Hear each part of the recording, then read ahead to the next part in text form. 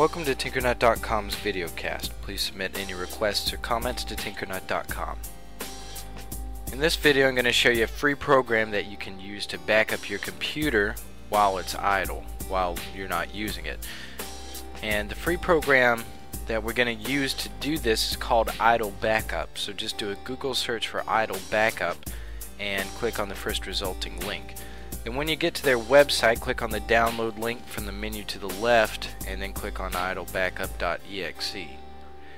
And once the file is saved, just go ahead and install it.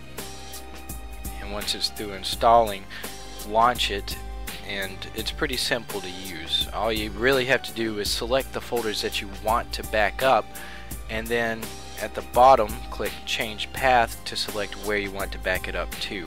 And you can either select an external hard drive or a computer on your network, and that's what I'm going to select. And then make sure the box that says CPU activity check is checked, and that will make sure that it starts backing up your files while your computer's idle. Alright, well that's it for this tutorial. For more, go to Tinkernut.com.